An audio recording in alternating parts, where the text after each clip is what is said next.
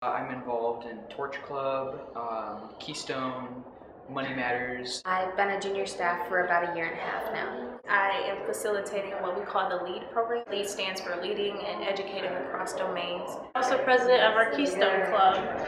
The biggest program that has affected me at my club has been this club called Art on the Island. I became a staff member, so I work with the K and first graders. We run Smart Girls, Power Hour. We even have a program called Indiana Kids, where kids 10 and up, they learn how to do math, they learn how to just do reading, period. The Robotics Club I was involved in because I'm interested in engineering. The Keystone Club, we do volunteer work. It's really big in leadership, and it really focuses on community service ultimately. I've been a junior staff since my freshman year, so almost 4 years now. I'm also a staff there at the Boys and Girls Club. Our Keystone Club is only 3 years old, but now we have people calling from all over the county. Hey, you're the Keystone Club. Can you come help us?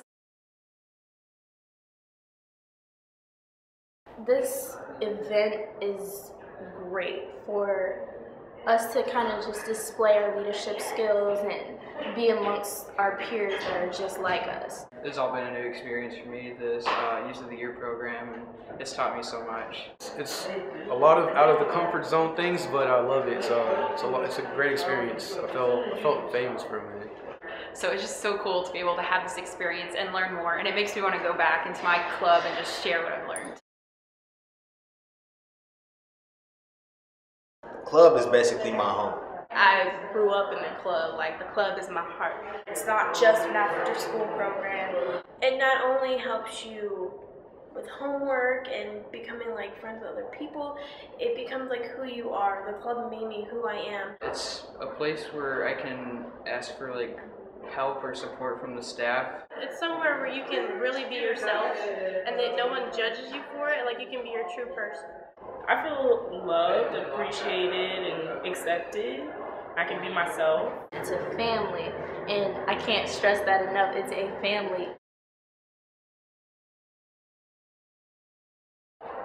It's like a second home to me. It's really cool to be able to meet new people and then to be able to recognize them out in the community or wherever you go. I don't really know where I'd be without the Boys and Girls Club. I'd probably be just some average guy with the wrong crowd. It's just great to be able to give those qualities back to the club that they've already instilled in me. The club is there for me. It really is.